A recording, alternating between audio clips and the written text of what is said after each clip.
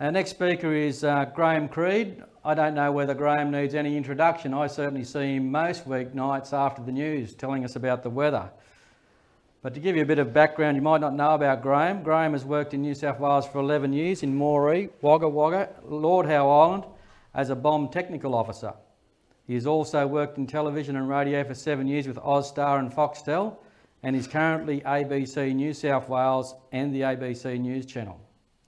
Graham also has a farm where he's building an enterprise with bees, native seeds, fruits, berries and garlic. So that's a great thing. Graham's also a farmer. I bet you he's watching out for that next front as well. And so he's got a great topic this morning, and I think we can all relate to it, and it's called, Where's the Rain You Promised? Hey Graham, is that really your topic, mate? Or is that a question that just keeps on ringing in your ears? Yeah, Albert, thanks for that. It does ring in my ears quite often sometimes, but really today what I'd like to do with you is to share some of the tools that I use to create the forecast that we provide on television and radio right across the state, and actually on 24 News nationally as well. And I think that when you get a little bit of an understanding of what goes into some of these forecasts, some of the information that's available out there, you'll be able to look at the forecasts with slightly different eyes and hopefully more accurate eyes, because quite often when we do look at a forecast and we read it, we take our own interpretation into that, and sometimes it's that interpretation that is a little bit less accurate than what the actual forecast is. So looking at the rainfall to begin with. So rainfall is forecast by computer models. So basically these computer models are looking at the amount of moisture available through the atmosphere, also how much stability or instability is sitting through it as well. And this is what they then decide who's going to see rainfall and how much rainfall is going to be expected from that. And that's how we get our little forecast with our percentage chance of rain and the probable rainfall. So this is basically a model forecast, and it has forecaster, so a human input into it. Now basically this is probably one of the most misread forecasts that the Bureau of Meteorology produce. So there are three things that I want you to walk away with on this graphic. That's 0.2 of a millimetre, 50% chance and 25% chance. So down at the bottom, chance of any rain, 100% on this forecast. Now that 100% relates to recording 0.2 of a millimetre of rainfall, because that's all that's recorded to class a day as having recorded rain. So you need to remember that it's not 100% chance of between 4 and 10 millimetres. Now the other two figures that I mentioned were 50% and 25%. So in this example, there's a 50% chance that this location could record 4 millimetres of rain. And the 10 millimetres, there's a 25% chance that you may record 10 millimetres of rain. So most people look at this and think it's a 100% chance of between 4 and 10 millimetres. Well, it's just not the case. So you need to look at these forecasts remembering those key amounts or key figures. So the chance of rainfall is just that you're going to get some drops. The rest of it is a 50% chance, always the figure on the left, just a 25% chance of the higher figure on the right. Now, as well as this, it's also worthwhile looking at some of the reasons or some of the causes of the rainfall that you're going to get. So not only do you need to read the text side of the forecast, but you need to work out or need to look at the potential of whether it's going to fall in showers and thunderstorms, or is it going to be more widespread rain? And this does make a difference, because convective showers and thunderstorms are basically formed by updrafts and downdrafts. And where you've got an updraft, that's where you see the cloud forming because it's unstable. But where you get a downdraft, that's a very stable parcel of air. And that's why when you see showers and thunderstorms, there are usually big gaps in between them. And that's why showers and thunderstorms, any rainfall from them is going to be quite patchy. The other feature is that forecast models can't predict exactly where these showers are going to form. That's an impossibility because it really does just depend on the heating during the day. So that's why we can't say that these showers will form at this specific location. The opposite can be said for stratiform cloud, so outer stratus in this example. Now basically these clouds are formed by uplift, and that's triggering more broad rain falling across the region. So the benefit of getting it falling as rain rather than showers and thunderstorms is that most areas will record some. Not only that, the rainfall potential, so the 25 and the 50% chance of rain is highly likely. So we're not looking at patchy showers and storms, really hit and miss. Broad areas of a district will record rainfall. So it's worthwhile remembering that when you are looking at the day-to-day forecasts. Now, another tool that gives you a little bit more insight into rainfall is the 8-day rain forecast. Now, basically, this is a tool that uses 8 separate forecast models. Now, the benefit of that is that you're looking at variations between each of the models. So this product actually combines all that information and gives you the best likelihood of rainfall across a region. And for the first 5 days of this forecast period, it's actually more accurate than any individual forecast model. So you're getting a far more accurate product than looking at just one model or one app. Now, the other thing about apps is most apps only use one of the forecast models. So this one is far more accurate than any individual map will be, and that includes the Bureau Meteorology app and also the METI app, which are only using the Bureau's access model. Now, the other benefit with this is you get a really good national overview. You can go through it day by day, or you can choose to accumulate 4-day periods. So the first 4 days and then the next 4 days. But not only that, you can bring it down into a state-based view, and you can also take it down into a district view if you wanted to go that low. Now, there's also a different range of ways you can look at it. There's daily rainfall total for the nation, the state, and the districts. These go out for individual days out to 5 days. There's a daily percentage chance of rainfall. We've got, as I said before, the first 4 days and then the next 4 days, the full 8 days. But there's also an opportunity to go in and look at the percentage chance of 1 millimetre, 5 millimetres, 10 millimetres, 15, 25 and 50. And these give you a pretty good idea of exactly where this rain is expected to fall, what the chances of it are.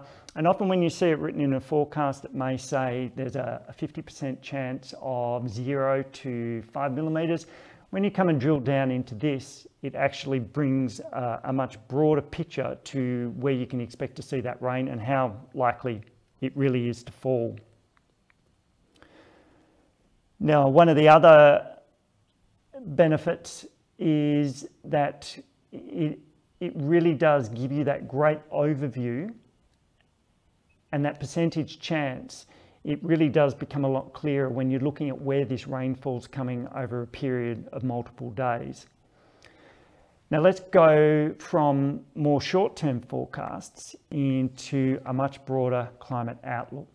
Now, we'll just say before I go through these charts, the ones that you're going to see coming up are older charts. I do have the current forecast charts or the current outlook charts coming up towards the end. Now, the first difference here between a rain forecast and the climate outlook is that we're looking at totally different models. They're using totally different ways to look at what the climate's doing.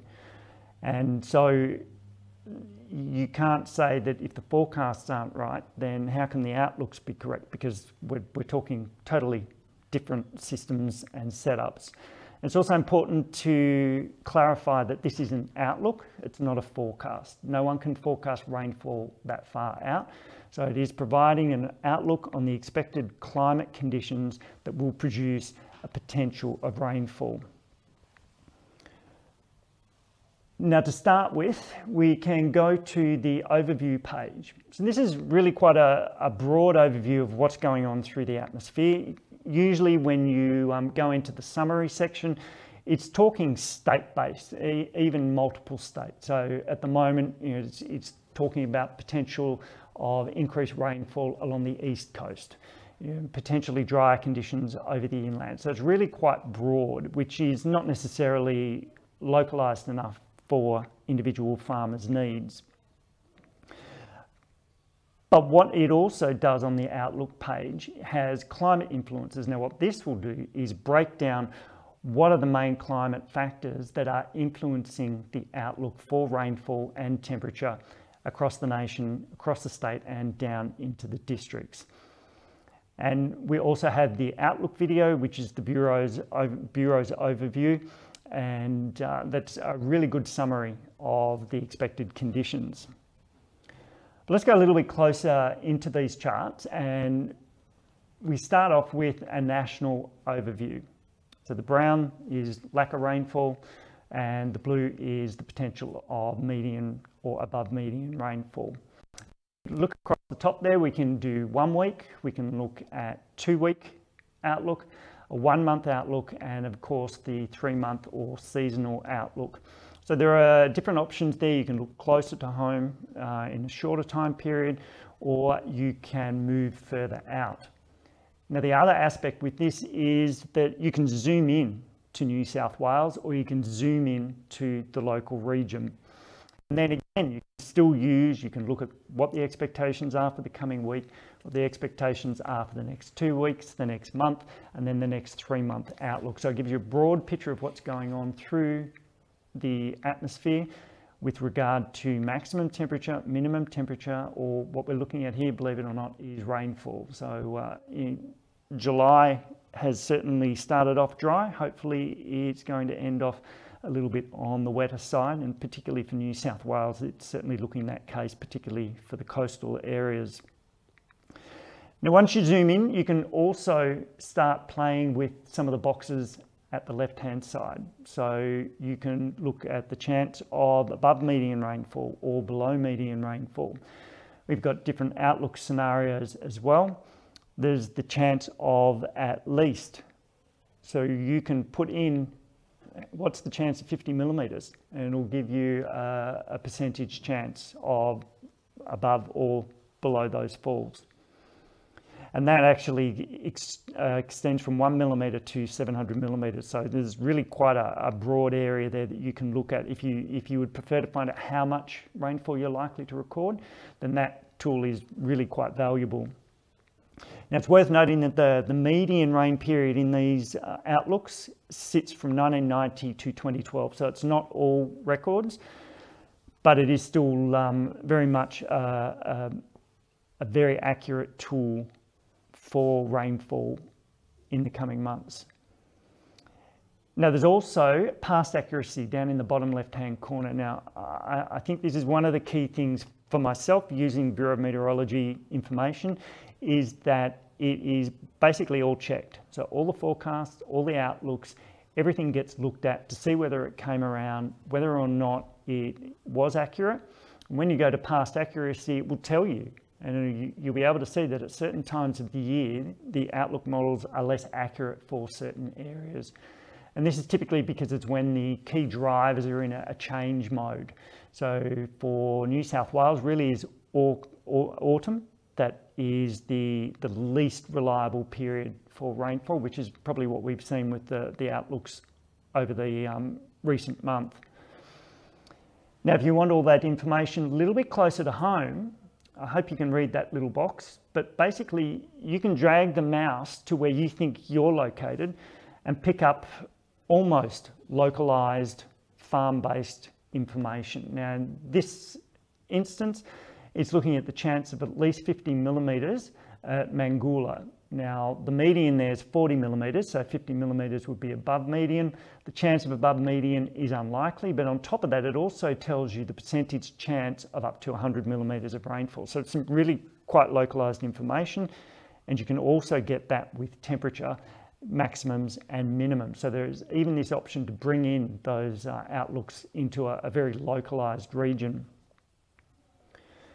Now, one of the key things with using seasonal outlooks is that I really think that you need to get a little bit of an understanding on what the key drivers of the climate are, because it helps you understand when you read the notes and the summary notes, what is actually being spoken of. So for New South Wales, there are really 4 key drivers of climate, particularly for the hunter: El Nino, La Nina, Indian Ocean dipole, southern annular mode, and also the Madden-Julian oscillation. Now, these are all impacting rainfall and temperature across New South Wales at different times of the year. So let's look at some of the individual information on each of those things. Now, fortunately, the Bureau of Meteorology have recently created a new page called Climate Driver. So it basically sets out what the forecast models are saying is going to occur for the Pacific Ocean, the Indian Ocean, the Southern Ocean, and the tropics. So that's those 4 key indicators in the climate. Madden-Julian oscillation is the tropics, southern annular mode is the Southern Ocean, Indian Ocean is the Indian Ocean dipole, and the Pacific Ocean is the El Nino Southern Oscillation. So let's go through them. Most of us have heard El Nino, Southern Oscillation Index, and La Nina. Now basically it's related to the movement of warm water. When we have the warm waters sitting in the Western Pacific, so that's along our east coast, that typically leads to increased rainfall. When it sits over off the Eastern Pacific, so South America, we typically have cooler waters, so that means less rainfall. And then the Indian Ocean dipole is basically that same system, but it sits in the Indian Ocean. It's the movement of warm waters from off the coast of Africa through to the coast of Australia. Again, when we have the warm waters off the west coast, we're seeing above average, or typically would lead to above average rainfall. When we get the cooler waters, like we experienced last year, then we see less rainfall. Now the Madden-Julian oscillation, this is a tropical system. It's basically a wave of instability that moves off the African continent. It traverses the equator, and as it moves through or moves towards us, it increases the instability through the atmosphere. Now what that does is it can lead to increased monsoonal activity, tropical cyclones, and some of that moisture can be brought down into New South Wales, and it can bring the potential of some widespread heavy rainfall. The southern annular mode is basically an interaction of winds between the upper atmosphere and the lower parts of the stratosphere. And basically what this does is it means that cold fronts will either be closer to the mainland or they'll be further south from the mainland. Again, that's affecting the amount of moisture that we see from these cold fronts. In years where they're less active, we typically see less rainfall. Now, added to the climate outlooks is climate change. Temperatures have increased over 1 degree across Australia, so that's in the atmosphere and also in the oceans. So that is already incorporated into the climate outlook models. It is worth noting, this is the Hunter region. These are the projected changes, so increasing temperatures, increasing fire dangers, decreasing snowfall about the higher parts, decreasing winter rainfall, increasing in autumn though through some areas, and staying pretty much the same through spring and summer potentially, and also generally increasing temperatures right across the region. So this is all incorporated into those climate outlooks. So let's have a closer look now at what the current climate outlooks are showing, because there have been some quite big changes over the recent months.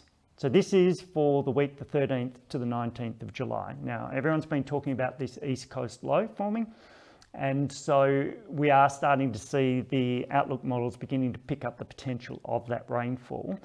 Now, at this stage, they're suggesting that the low is going to be sitting up around the north coast, because that'll probably be the area to see the heaviest of the falls.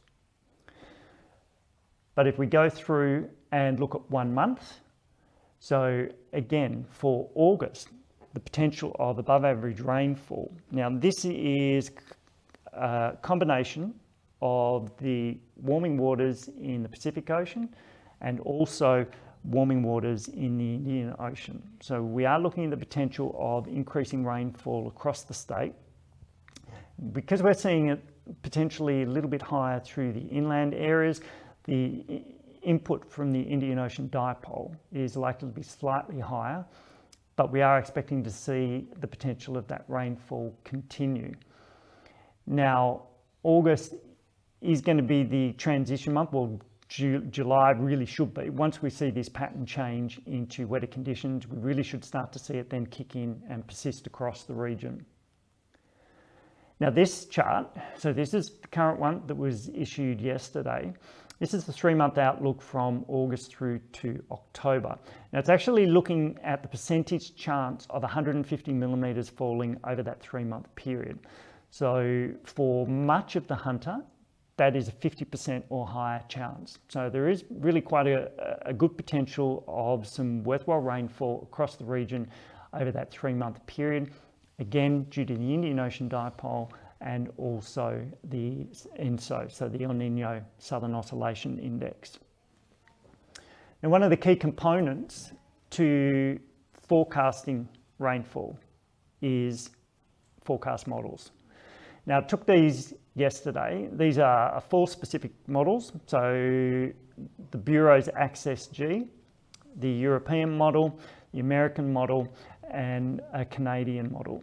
Now, hopefully you can see quite clearly, this is the forecast for Monday with the low pressure system positioned between the south coast and the far north coast. So when we talk about variability or variation between the forecast models, so a little bit of uncertainty in the forecast, this tells you why, because they're all saying something slightly different. And it is still 4 days out. So what we will see with these forecast models is that as each day progresses and the event gets closer, these systems will start to form in a much smaller area. So we'll start to see one area really stand out as the region most likely to record the heaviest of the rainfall. So by around about Sunday, that should be quite noticeable. And we, at that point, probably start to see some warnings being issued for this event. But I suppose the key from this, there is a lot of variability at times between forecast models. So the uncertainty in the rain forecast also coincides with that. So there will be quite a bit of change in the amount of rainfall in the forecast over the next day or two until all these models begin to come together. So hopefully that gives you a really good, it is a very broad overview, but I really hope that one of the key things you perhaps take away from this is not only should we read the climate outlooks or read the forecast, but it really is worthwhile to get a little bit more understanding about the systems that are driving that rainfall or driving the hot temperatures, because they're going to repeat over time. So you start to build up a really good knowledge of how the weather systems work. And on top of that, you can then add into it your own innate knowledge of what's going on and what weather systems favour your area for perhaps rainfall or drier conditions.